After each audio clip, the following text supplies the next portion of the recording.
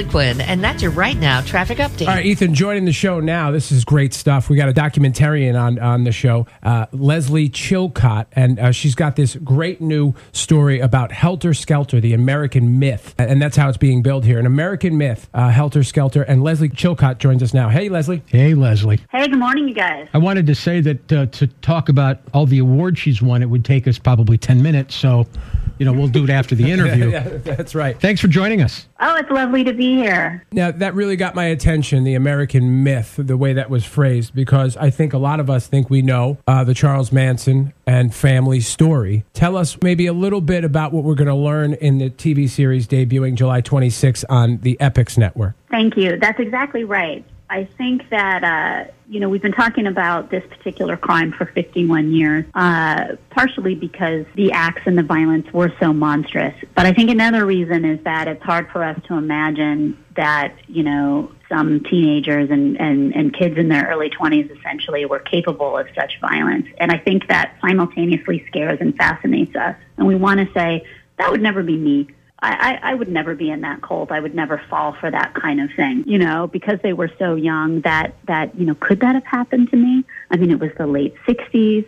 There was large political conflicts. There was an unpopular foreign war.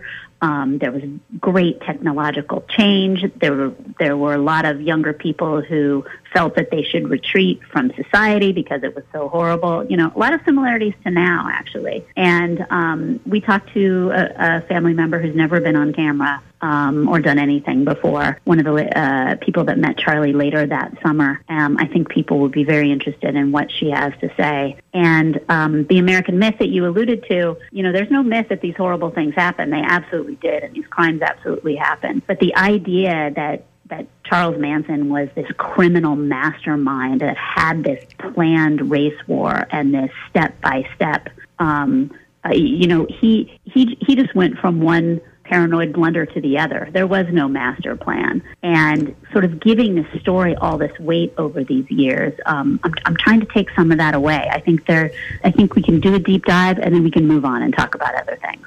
It's interesting that you talked about the aspect of this could never happen to me, because I like to consume a lot of writings and television shows about cults and cult culture, whether it's Jim Jones or David Koresh and some of these examples I might mention. People will go, well, that's not a cult. But you say this couldn't happen to me. And what I hear again and again, whether I watch a film or a TV show about these things, is the folks who were in there and got out say to you through the lens, it could happen to you. I'm not as weak-minded as you think I am. It was that a theme throughout your project here? Did you learn that was the case, that these folks, this could happen to anybody? I think so. I think for some people, yes. I mean, for as many people as Charlie Manson recruited into the family, a lot of people ignored him and didn't join. And maybe there was something in their backgrounds. Maybe they had something else going on that day. But I mean, late 60s Los Angeles, we have footage in the film of 100 people standing at PCH and Sunset waiting to hitchhike, and everybody was meeting each other through hitchhiking. It was just it was a common thing, and who knows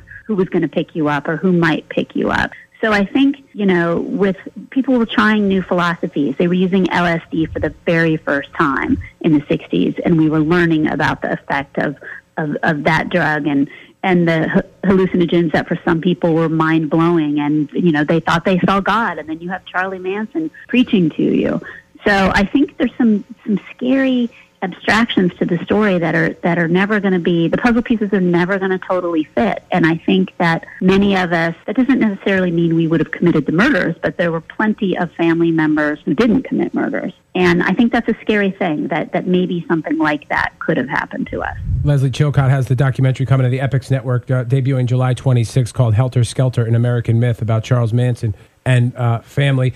He, like so many evil figures, when you hear, whether you read about, Hitler or anyone like that, you read that there's sort of, historians will identify a point in their life, maybe something that happened to them, an abuse, something that they felt that they were slighted or they were not taken seriously. Do you know, or do you have an opinion on what that moment was for Charles Manson that turned him into this monster? That's a really great question.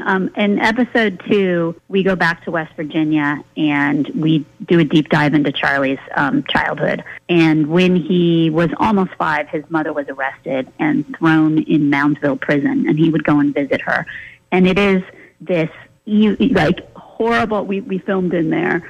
It's also been it was in an episode of Mindhunter. It is one of the most horrific prisons, even though it's empty now. And every week his uncle would bring him, to visit his mother, and they would see each other through a piece of glass, but he couldn't touch her. His feet didn't reach the ground in the little waiting area. And I think that was a really scary experience for a kid. After that, he went through a series of reform schools and juvenile schools and things like that, and everything just kept getting worse and worse and worse and worse. He had a knack for finding trouble, for getting in trouble. And so I think probably his early teen years really set him off in a direction. But I got to believe even later, had some things gone differently for him, he might have been able to walk a straighter path. But that didn't happen, and that's what we really look into in the series. Are killers born or made? Now, how many Manson family members did you actually speak with throughout the course of this docuseries? Over 10. I mean, you're a trained professional. You're excellent at what you do, but didn't this creep you out? I mean, did you have nightmares talking to these people? I mean, this is like nasty stuff. There were some hard days. It's interesting, though, after so much time has passed, there's a lot of these folks, there's a lot of humanity to everyone, and a lot of people are very remorseful for their time with the family, even if they didn't commit any of the crime. And, I spoke to Bobby Beausoleil from prison over 30 times, and he's incredibly remorseful. He killed, and he admits it and explains it in detail, step by step, in the first episode. And he feels he has to atone, and that's why he talked to me. That's why he wanted to explain what happened and how it went so wrong. He was a friend or an associate of the family, not an official family member, if you will. And that's hard to listen to. That's an experience that I've never had before. And I tried to think, wow, this person was so young and is in prison 51 years later for something absolutely horrible that they did. But are people beyond redemption? And that's an interesting question to ask. You make a very severe mistake when you're very young. And as a society, we put people in prison and we say that they can be redeemed if they do everything right. But as a society, are we going to forgive something like that? And I think that that's an unanswered question. And so... sorry, go ahead. I tell you, Lou and we could talk to you forever about this, but we're going to get the hook here very soon. Yeah, that's right. So we're looking forward to it. We're going to encourage all of our listeners to check out Helter Skelter, an American Myth, debuting July 26th on the Epix Network. We thank you for your time, Thank you so much, Lesley. Thanks so much, you guys. Bye-bye.